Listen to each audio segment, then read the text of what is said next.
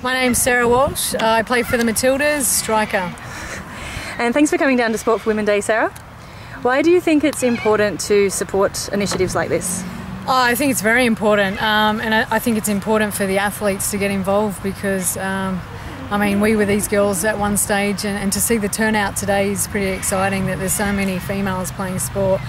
But I do think it's important for us to be involved because without role models for these girls, I guess they don't really have too much to aspire to. And I think those things are very important, and that Sport Hydrant have got behind this and created a day like this. It's pretty good. And speaking of role models, how important is it for these young girls to see women's sport on television? It's very important. A lot of girls, especially in Sydney, are growing up watching rugby league, and I don't know how much control we actually have over that. But I think if we increase the awareness, I guess with days like today, and the girls can interact with their role models and be able to be exposed to that a lot more, I think it's great. But moving forward, we do need to, I guess, like you said, increase the awareness through the media. So we're making small steps. But yeah, you would see down here in Canberra United get a lot of attention from the Canberra Times. What's lacking in, say, Sydney, where you play with the media? Why isn't that happening up there, do you think?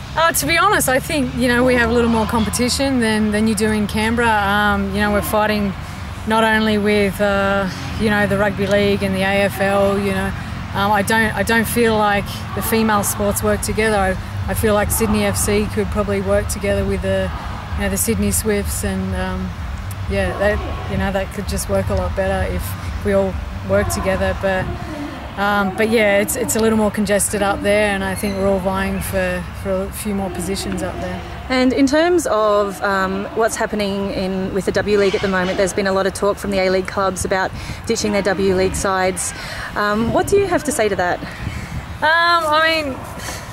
I don't really know too much to comment, but from what you read in the paper, I don't know if they're the true opinions and thoughts of the A-League bosses. And it's only a couple, so I can speak for Sydney FC when I say that they hugely support the women, and our budget has increased, which proves that. So I think that it might be one or two clubs, but overall I think that as a business, these clubs see the potential in women's football, and you only have to look at the numbers increasing to see that. So from a business perspective, it's silly to ignore that much of the market.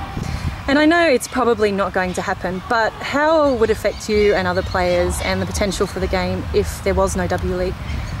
It'd be a really sad thing. I feel like we'd, after taking 5 steps forward over the last 10 years, I feel like we'd be taking 10 back, and it'd be pretty heartbreaking to see that happen. Everybody talks about what it's done for the Matildas, and it's increased our depth. And if you look at, I think you could easily say there's at least 30% of the Matildas have been are a product of the W League, and the likes of Caitlin Ford, and I feel like it's a place in a safe environment for them to be able to hone their skills and improve before they do head overseas. Yep. I support Sport for Women Day because I just think it's a great initiative. I also think it's a great opportunity for us sportswomen to get together. We have so much in common, and really only get to spend a lot of time, at a tournament like in the Olympics or something like that. But I think that they understand what women go through to get to the top, and I think someone used the word time poor, and I think that's. I think it's important for people to understand what female sports people go through, and I just think that Sports for Women Day kind of captures that, and everybody out there can get together and celebrate what we achieve.